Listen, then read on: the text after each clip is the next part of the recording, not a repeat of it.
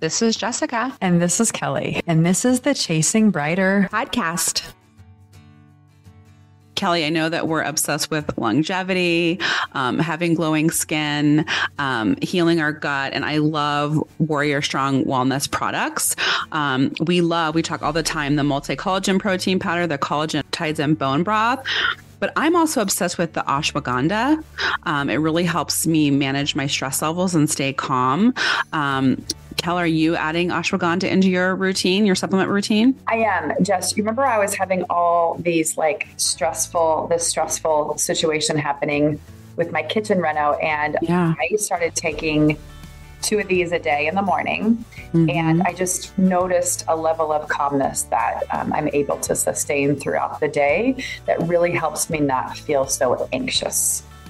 Yeah, I was taking 2 in the morning and 2 at night. I stopped taking my 2 in the morning because I was like, is this really doing something? And then I feel it. You know, when you wake up and you're stressed, you kind of feel it in your stomach, you feel it in your chest. Just taking 2 in the morning really helps me feel calmer. And if you check it out on Warrior Strong Wellness, coupon code Chasing Brighter, that's one word, Chasing Brighter, for 10% off.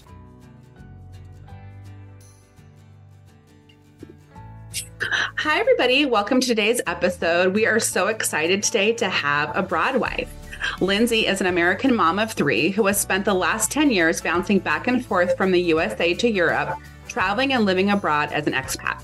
She currently lives in Germany and previously lived in Georgia and Ukraine. She enjoys photography as a hobby and documents her family's adventures, where we found her on Instagram at her handle @abroadwife. Welcome, Lindsey. Thanks, guys. Thanks for having me. I'm so excited to talk to you today. You're living my dream, so I can live Me too. for you. Unfortunately, my husband has a job that can only be done in the U.S. because I'm a mental health therapist, so I can do telehealth and live anywhere. But he's a podiatrist, a foot and ankle doctor, and that's a U.S. thing. It's not a global situation. Oh, that's interesting. It's different, in different countries, it's different and has different things and stuff. And so you should look into that more seriously, Jess. I could see you guys living abroad. Okay. Try harder. So you can't go to it's called property in Canada, and I forget what it is in England. And then he would have to speak another language, right? Because those are the 2 options. And so that one's a tricky one. Yeah, he would need to be pretty fluent in the language for us to go. Anyway, so thank you so much for coming. I would love to hear just a little bit about yourself and what inspired you to start documenting your travels. Yeah, so about 10 years ago, my husband and I moved abroad for the first time, also to Germany, but a different part of Germany. And that was the first time either of us had been to Europe before. And so we got here, and people talk about how easy it is to travel in Europe. And we just started traveling, and the travel bug bit us really hard. And that was pre-Instagram days. Instagram, I think, came out while we were over there. But eventually, just through our travels and adventures, I just got really excited about travel and also very curious. And so when Instagram came around, that just became kind of an avenue for me to share what we had done, connect with other people who also love travel, and also as an opportunity for me to learn from them. So that's kind of where it came out of. Yeah, I think that's so true. I think that seems, Kelly and I are both from Kansas, and we know, right, Kelly, a lot of people have never left. Our dad's friend had never left Kansas, right? So I know it's what? You're traveling all over. Is that accessible? And with the Euro rail and then all the currency, the euro, right? It's much different to travel all over. So it sounds like you did that just to kind of, show other people that it can be done and it's possible. Exactly. That it's, it is doable. And we had our first child while we were in Germany the first time. So we went from, just a young married couple to now we have this baby, and, how are we going to make this work with this baby everywhere? But it is doable, and it can seem intimidating, but I think you just have to get started. And that was part of the motivation also, is just to kind of give that little boost of encouragement to show that, yeah, you can do it too. It's fun. And you then pretty quickly after starting Instagram, or pretty quickly after traveling, you started having a family. So then it was pretty quickly family travel. Yeah, it was pretty much from the get-go family travel. I mean, I think we traveled for about, a year, just the two of us, and then we had our daughter. And so then from then on, it's been all with kids. Part of the downside of this lifestyle and living over here is we don't have family very accessible to us to come in for a weekend to take the kids. So yeah, pretty much everything we do is with our kids. With the kids. And how old are they now? So my daughter is just about to turn 10, and our middle son is about 7.5, and then our youngest just turned 4. Oh, okay. Oh, so you're hitting the sweet spot though. It's kind of like we are like that light at the end of the tunnel. We're creeping out of those toddler days, and he's able to do a lot more now, kind of shed the nap time. We aren't traveling with a stroller anymore. We can have just like a little booster for our car seat. So it's definitely getting easier. So prior to that, you were navigating travel. It's like, gosh, I forget about that. I have 3, but my oldest just turned 15 last week. Oh, daughter and 2 boys. And so she's 15. Oh, yeah, me too. And then I have a 15, 12, and 8. Okay. And so we're cruising. We're cruising now. Yeah. But it's, my gosh, I forget all the stuff you have, even like clothes and diapers. And, oh my gosh, so many changes of clothes. And then like my middle son, he was bottle fed. So it's like the bottles and the formula and the snack containers. I mean, it really, I think like the 0 to 6 month range is actually pretty good because they sleep so much, and you can take them anywhere and they don't complain really. It's like feed them and they're pretty happy. But then you hit that toddler stage, and that's really hard because they're wiggly. So temperamental. Yes, they want to move. They don't sit still. Oh man. So yeah, now we're kind of. I hate to jinx myself, but I think we're at the tail end of that. So yeah, pretty. Yeah, no, I think that's so amazing. And so, did you travel a lot as a child yourself? A little bit, not like this. My family, we would go camping every summer. We did a few trips to Disneyland, or like cross-country trips to see aunts and uncles and my grandmother. I think there was a trip to Canada once because I grew up near Seattle, and like one trip to Mexico. But it was more like, a big trip every once in a few years. And then it was like trips to see family. Yeah. And so for you, do you have a goal? We want to go someplace once a month. Is it if there's time off, or like how often are you traveling? Yeah, I would say I kind of aim for once a month with the new caveat of in the winter now we sit still because we live in the mountains, and everybody in my family except for me is obsessed with skiing. So it's like the winter is the ski season, so we sit here and we ski. But other than that, I'm kind of once a month is good if I can make it happen with school and work. And you're in the cabin drinking hot cocoa or cider while they're out. Yes, I find my other mom friends who also do not like to ski, and we hang out and do the après ski in the lodge. Or sometimes, like my kids were on a ski team this winter, so toward the tail end of the season, the snow in the valley has melted off. So then we're going for walks and stuff while the kids are at ski practice, and then picking them up.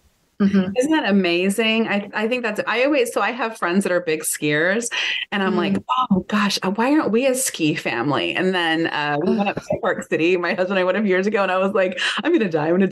I'm like, this is horrible. And I was like, it's okay to not be a skier. It's fine. Yes, it is okay. It is okay. It's a lot of gear. It's a lot of like schlepping. It's a big like time investment at the beginning to get everybody to the point where they're fairly like independent skiers. Once you get there, then now we're pretty smooth. But like, I mean, there was a lot of long days in order to get the kids skiing. And when we live in the mountains, it makes sense, right? But like, if you don't live there where you have the access all the time, like, whew, it's a lot. Well, and I think it's definitely, I think in Europe, they ski much younger and much more often. We have a friend that's a professor, and I cannot think of the country that they were in for a little bit, and their little babies were just, I think they have 5 kids, and they all were on skis, and they were ski jumping, and they were doing all this amazing stuff. And I'm like, oh, we don't do that here. Not from a judgy perspective, but it's like, no one's doing that here. Yeah. I mean, definitely there are like 2-year-olds on skis, skiing circles around adults who are learning. It's pretty amazing to see. So cool. And you had mentioned school. So what's the school situation there? Is it just very similar to the States, 5 days a week, or?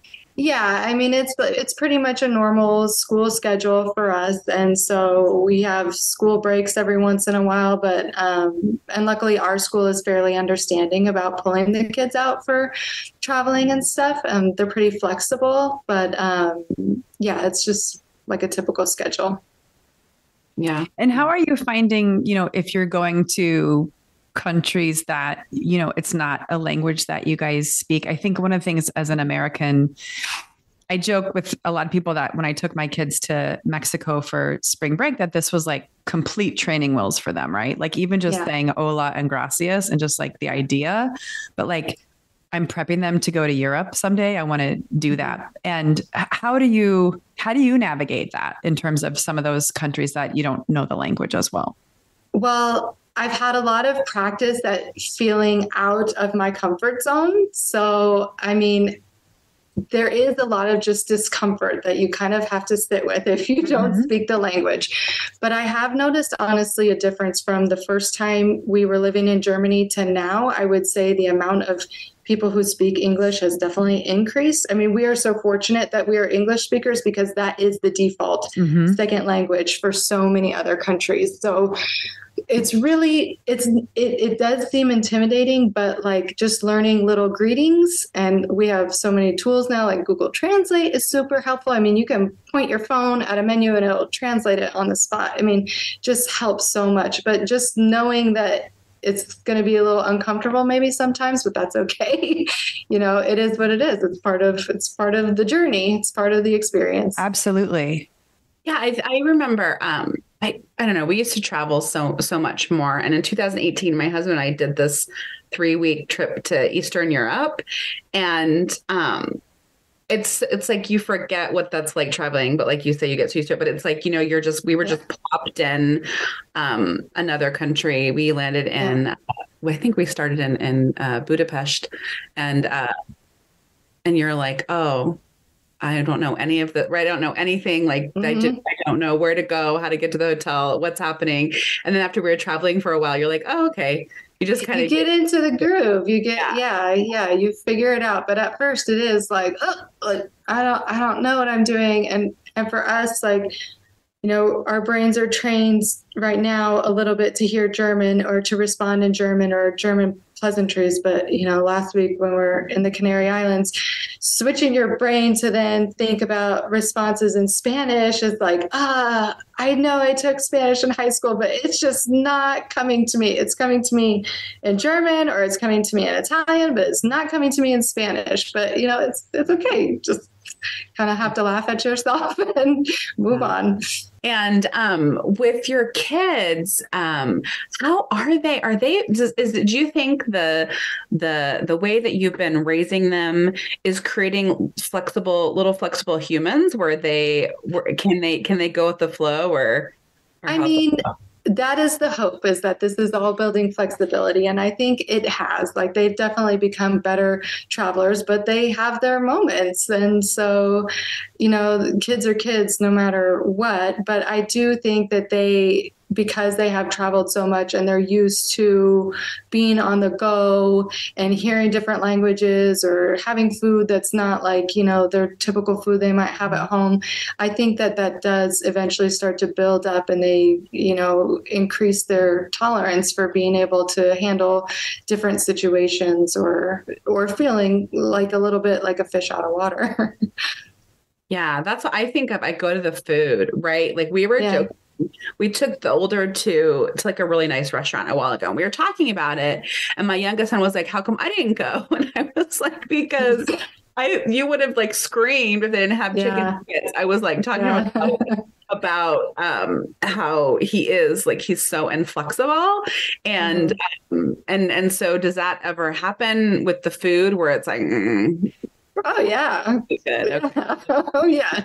I think that is totally like normal. And last week we were at the hotel and it was like, yeah, they want chicken nuggets and spaghetti and pizza, but they also will like try different things. And that's the key, is like, I think trying it, like, we don't know what everything is on the menu either. So you're kind of like guessing, oh, well, that kind of sounds like you might like it. So let's order one for the table and we'll try it. And, you know, maybe get a safe food of chicken nuggets, but try something new also. And then you might find something that they end up liking. And a lot of places there's like some form of like nugget or like sausage, right? And that's usually a hit, or some kind of like pasta or bread item that's normally working for them.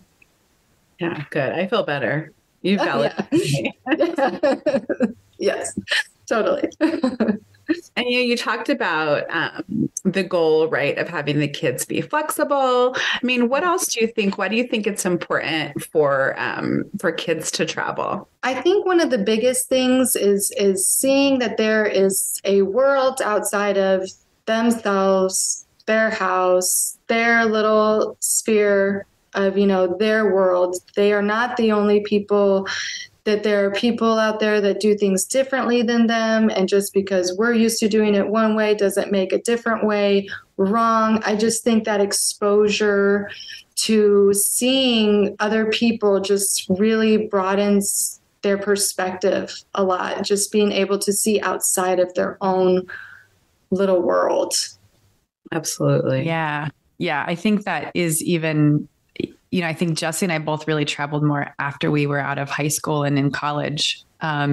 Just, I mean, even, you know, with you living abroad, where I think it made me realize, like, for me, it's like some of the struggles, and we grew up kind of in a small town, small school, where you get so wrapped up into this little world, and you don't realize that there's this huge world, and you're just so small, and there's just so many different people, and it's okay to be different because everybody is different in their own way. And just having that exposure to that, I can see being very helpful. And it's enlightening, you know, for us too, because you get used to the way that you see things, or you're used to seeing things, or the way things operate for you and what you're used to. But like, seeing how other people do it, how other countries do it, can just kind of open your eyes to things that you might not have thought about before. Or, you know, it's like, you don't know what you don't know. So going out there and seeing it and experience it is really, I don't know, it's a really great learning experience for them, for us, for everybody, I think.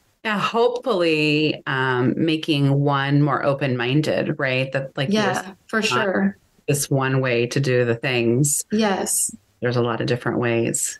Right, exactly. And accepting that might not be how you want to do it. That's okay, but that's how they want to do it, and that's also okay. I just think that's really good for everybody to kind of bring into their consciousness. Yeah, absolutely. Or do you know how many places you guys have all gone to, or how many countries you've visited? Do you have a count? Oh, you know, I'm not so good at the country counting. I'm not a big country counter because like, we've been to Croatia several times, but there's something new about each experience. And I don't like to say, okay, I've been to that place once and I'm done. If I had to guess, my husband's probably into the 40s. I'm probably into the 30s, and our kids are probably, the older two are probably in the 20s, with my younger one trailing at the end, somewhere around there. Yeah. So a lot of different experiences and cultures, and thinking of all of those trips, do you have a favorite one or a favorite story? I think our family's favorite trip, hands down, was the Maldives last year. I mean, that was just like out of the, yeah, it was spectacular. It really was. Like, it lives up to the hype.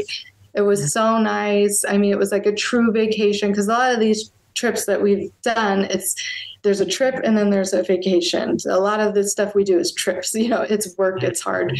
But the Maldives was totally like a relaxing vacation. Everybody was happy and entertained, and I don't know. It was lovely and magical. But like I said, Croatia is another one of my favorite spots to go to. We've been there several times, and I'm not tired of it yet. So I enjoy the beaches out there. The water is so beautiful, and the little old towns are really cute and charming to walk around in. I'm terrible at picking favorites. I'll sit here and tell you a list for probably 20 hours of all my favorite trips that we've ever done. I bet. I mean, in some ways, everyone has its highlight. Yes. They all have something a little different that they bring to the table. So yeah, it's hard to pick favorites. And when you're traveling, in terms of food, yes, picking a restaurant, trying different things, what tools or resources do you use in terms of picking those? Right now I'm using Google Maps a lot. Okay. Google Maps has really stepped up its game and has become one of my most used apps. So it's really easy to open it up, see where you are, and start clicking the fork and knife icon to see, you can see pictures of the food. You can see a picture of the menu. So that's been really, really helpful. That's probably the thing I use the most right now. Sometimes TripAdvisor, but more Google. I started using the same. In fact, when I was spending a little bit of time this morning posting pictures, because now I'm kind of addicted to posting photos with reviews on certain things. Are you finding yourself also squeezing in reviews here and there? I'm not, honestly. Okay. Thank you to everybody who leaves reviews, because I do use them all the time, but I am terrible about taking the time to do it myself. Shame on me. No, you're busy. You're busy with your social media and like keeping your children happy and fun. Yes. Well, I think about, like, have you noticed? So I studied abroad in 2000, right? Let me check this. But anyways, I had an actual map. You had to have a paper map. You had a map.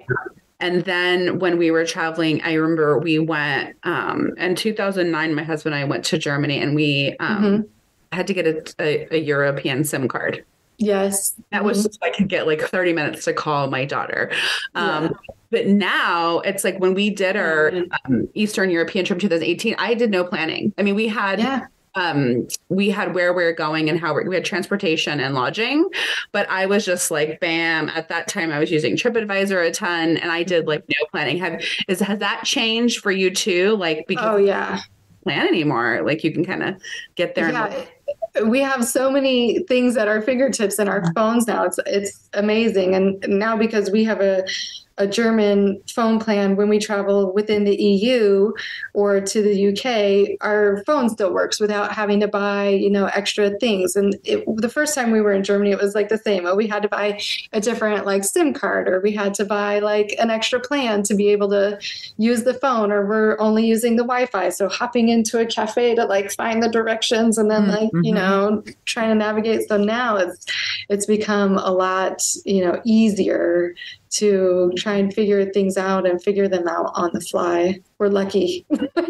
I talk about that all the time. Like, can you imagine if we had to do this with a paper map, and we'd be a mess, or finding our books, Yes. We used to carry around a Rick Steves tour book everywhere we went the first time we were in Germany. I mean, that was like the Bible for us. Like, okay, well, Rick says we need to go here next, and we followed that. But, it was a great way to start.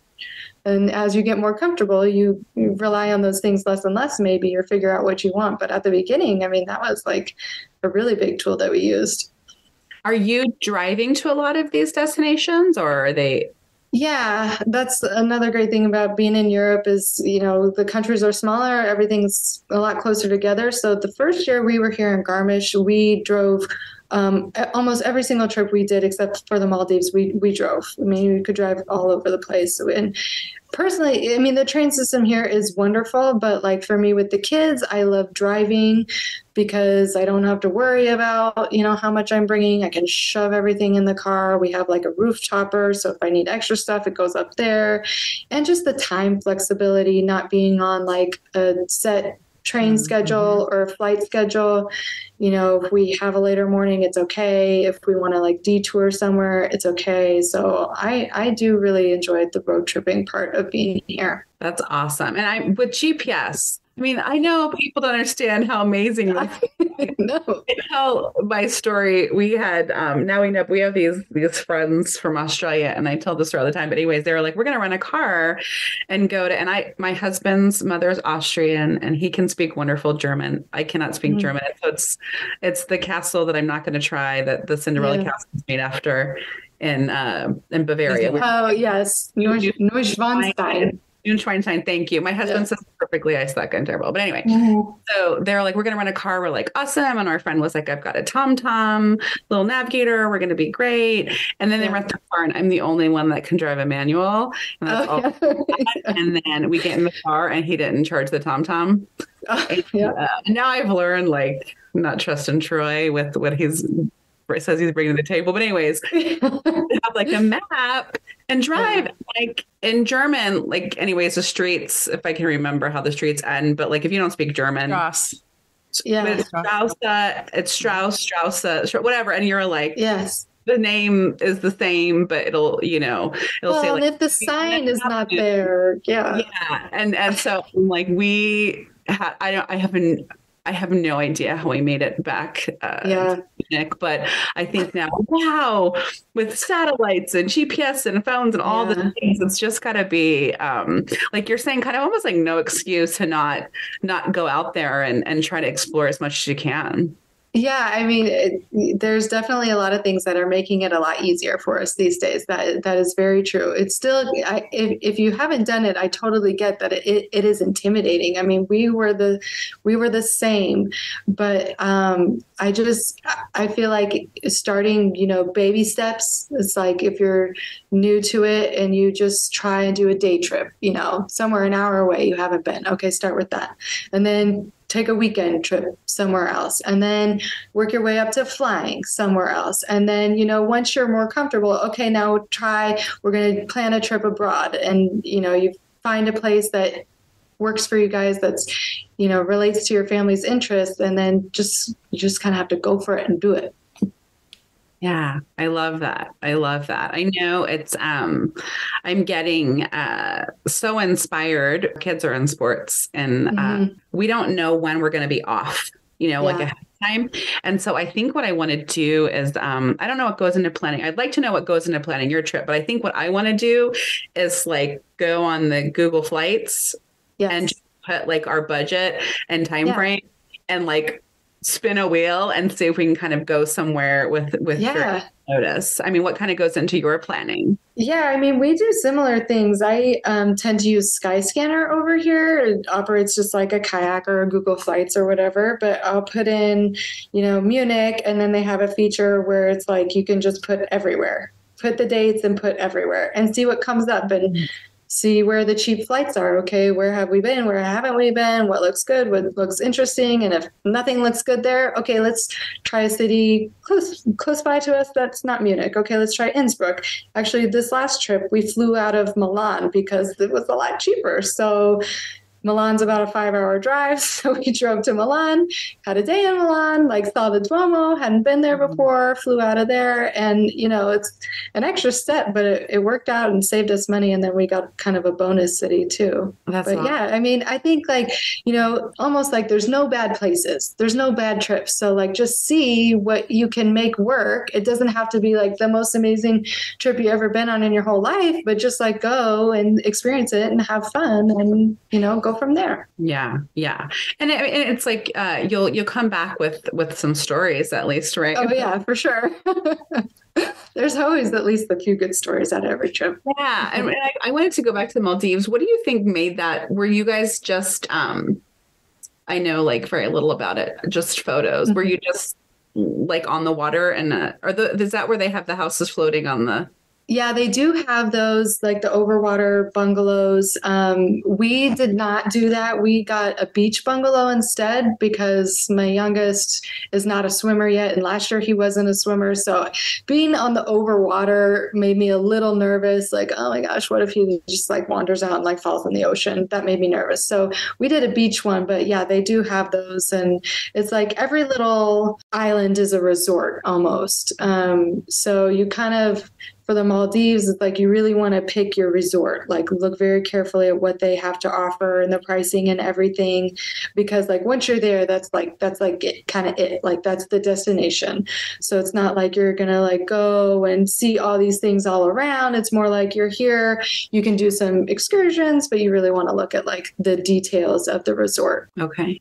Are you able to do you feel like an influencer? Are you able to pull your weight to be like, hey, hi, I want to come to your resort? No. I mean, I probably could start doing more reaching out like that. I don't feel like an influencer. I feel like an expat travel mom who likes to share with other people and has found a community in social media doing so. Yeah. But no, we're paying for everything. And we, working those deals from what I've gathered, that takes a lot of work too, to try and set those up. And you're pitching hotels constantly and trying to work these contracts. And we tend to travel a little bit more like, not last minute, but not very with my husband's work schedule. It's just harder for us to plan out in advance. So no, we are funding our travels on our own. Well, then you're I feel like then it's like organic, right? I mean, it's like organic and authentic. Real. Yeah. Sometimes you never know. Yeah, it's like a whole new world. That's another new part of travel, is the social media sphere, the influencer sphere. And, it is an interesting animal that I'm still trying to understand myself. Yeah. Well, I always just kind of wonder, we had talked to Cravings and Cocktails LV here. And so we were asking, how does that work when you go to the restaurant, when you're a food influencer? And she said that they'll call her, right, and have her like comp the meal, or if there's a place she wants to go to, she'll call and say, hey, check out my social media, and then see if we at no cost. So I was just wonder, and some people and a lot of people do those things. They reach out to hotels and they're offered a few nights comp stay or paid for their photography services, their videography services. So that's definitely a real thing that I just haven't quite well, I mean, it sounds like that's how I am. I don't know, I don't like people to tell me what to do, and I want to do whatever I want. So it's like, but I want to go here and I want to do it at this date. And I want to do it there. And so it's just simpler, especially again, 3 humans managing the humans and everything on top of managing all the little people. Yeah. What are some countries or cities that you have been to or that come to mind that really are like underrated, or like you kind of didn't even want to go, but you were so surprised and had such a wonderful time? Well, we went to Istanbul over Thanksgiving, and that blew us out of the water. Like we loved it. We were super just like amazed by it, thought it was so cool. It was a really awesome experience. So that one, I wouldn't say we had like bad expectations of Istanbul, but like it really exceeded our expectations. I had a similar feeling about Lisbon when we went the first time, but that was years ago. I think it's become a little bit more popular, but Lisbon was a really pleasant surprise. We really enjoyed Lisbon and Portugal. Montenegro is another one. Loved that also. It's very similar to Croatia. Beautiful water, less expensive than Croatia. Very friendly people. It was lovely. And I'm not going to pronounce it right, but honestly, Slovenia has a lot of wonderful things to offer. It might not be the first place people think about when they think of Europe, but it is so beautiful. And we just went to this mountain town. I'm going to hope that it's close to Krajinska Gora and the Soka River Valley. Just absolutely stunning. And Slovenia is also a little bit less expensive than some of the other more Western countries. There's a lot out there. Oh, the Dolomites in Italy. The Dolomites are like mind blowing. I mean, we live in the mountains, so like we're lucky to see beautiful mountains every day, but like those mountains were like, wow, it was really impressive. Is that north or east of Milan, or where would? Yeah. So it's like part of the Italian Alps. So it's like northern Italy. It's about, depending on where you go, I would say it's about 2 to 3 hours from Garmisch, maybe 2 hours from Innsbruck, couple hours from Milan. You could probably get there fairly easily from Venice also. But yeah. Really, really beautiful there. How do you balance, maybe, I don't know if it's balancing or not, but I guess what I'm thinking about is having active kids, right? So the idea of doing an audio led tour or like a tour guide, and that's not something that kids want to do because they're more hands-on or they want to do stuff. Yeah. How do you balance that when you are traveling to some of these places? We're just kind of starting to dip our toe back into the world of like tours and stuff. Okay. We kind of took a break from doing that when we first had the kids. So actually, while we were in Istanbul, we did a food tour. So we did it with a guide that we got just for us. So it was just us. We didn't have to worry about like ruining anybody else's experience, or we could kind of go at our own pace. And it's food, right? So they're eating the whole time. So I thought that was really good. And we also got audio. I couldn't believe how interested they were in these audio guides. We went to this palace, but my oldest was probably listening to some of it. The youngest just wanted to have it just to like have something. And then we did something in Greece, which was like an iPad 3D tour. And they really liked that because they could like hold the iPad up and it would show them what the ancient palace would have looked like. Cool. So we're just kind of like experimenting with these things, right? Like, okay, well, let's try this 3D tour, see how it goes. And then there always has to be the balance of like, okay, we're doing this thing where you have to pay attention. Now we need to hit a playground. Now we need to, go to the beach for a little while. So building in that time for them to just kind of turn off the part where they have to like, really behave, and they can just be kids for a little while. Or, bribery with gelato, that normally helps too.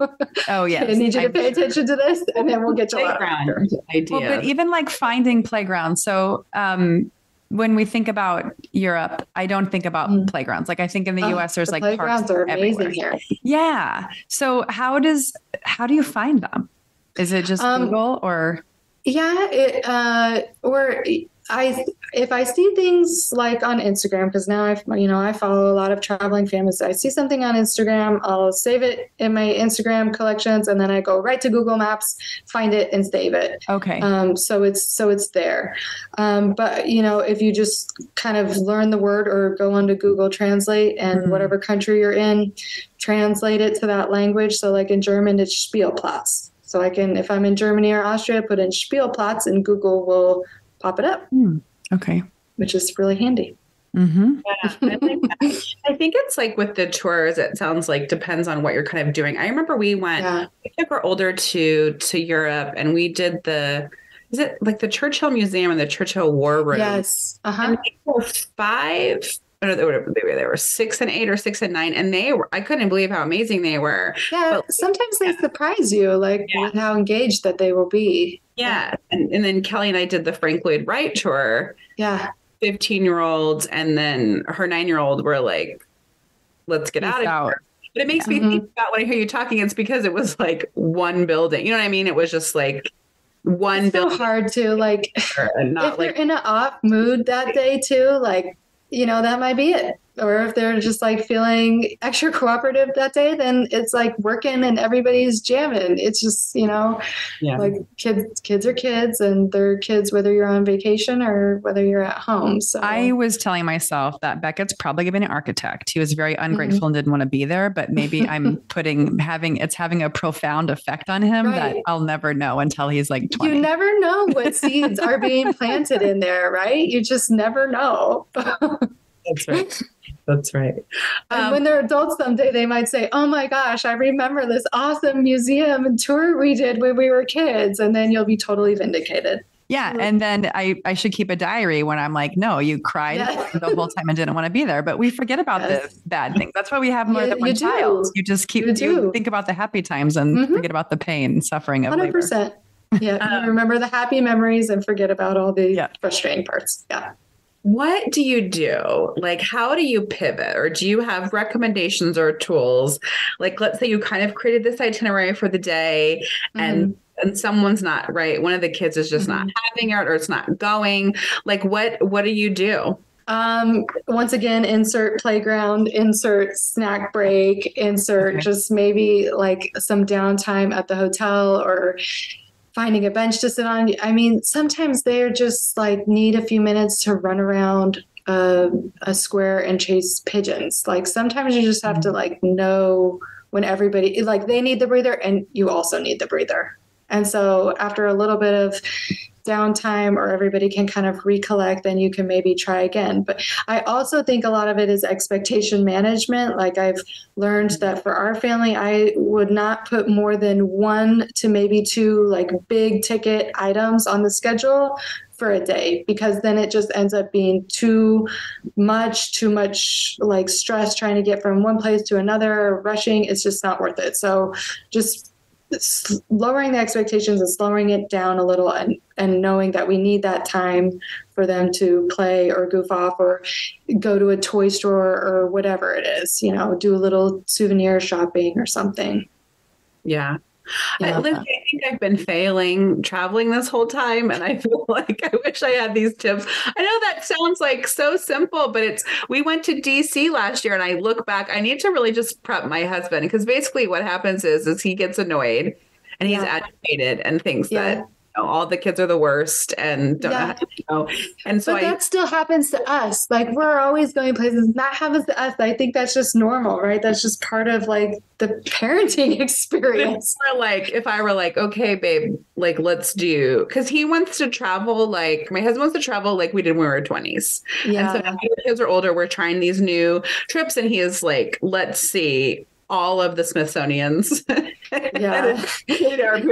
it's like, okay, this is what the kids need. This is what we need. And kind of putting 1 to 2 big ticket things, like fees a day, finding part-time, snack time, all the kind of things that we have to put that in the itinerary. And I think it's like definitely have not been kind of planning for that. So I love that. And like having the conversations, now our kids are getting to the point where we can involve them a little bit more. Before it's just all me making the plans and we're going where we're going. But now if I can kind of throw them the bone of like, okay, well, what is the thing that you want to do?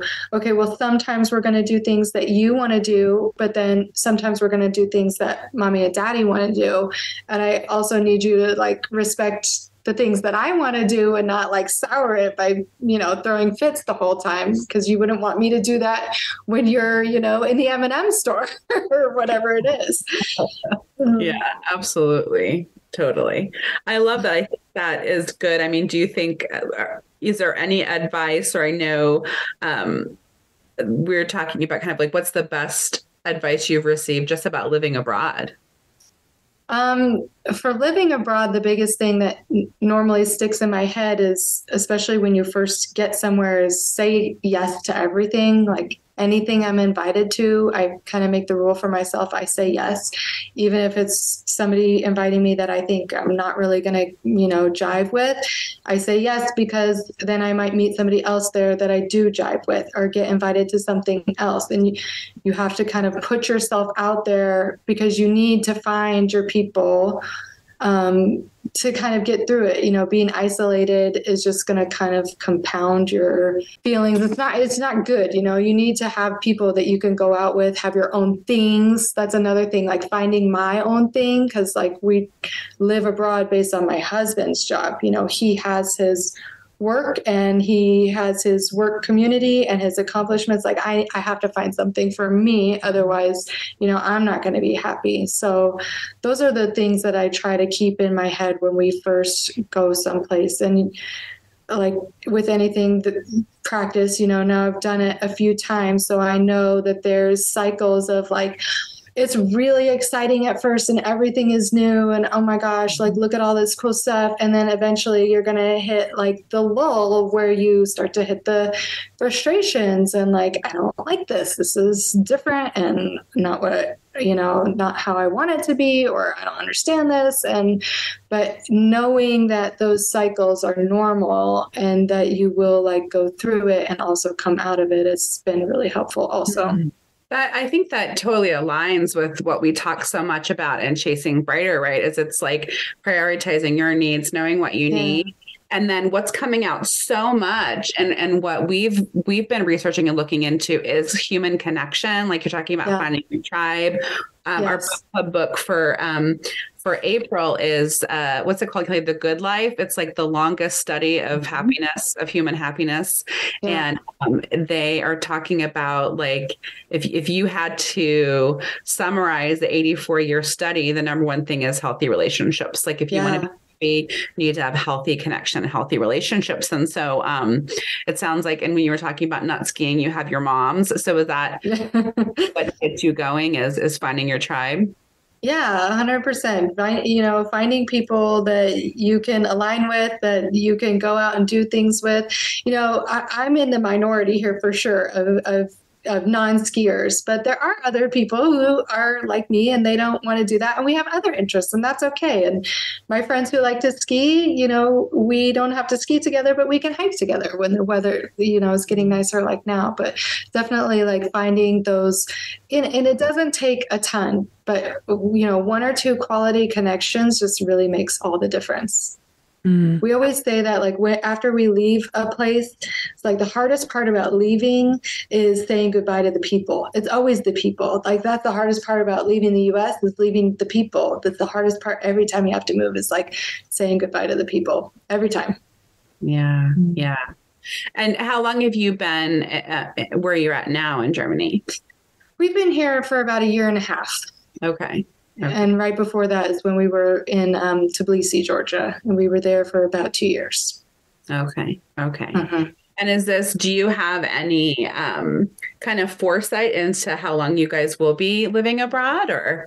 Right now, we would probably tell you as long as we can keep making it work. We know that we will probably be moving in the summer of 24.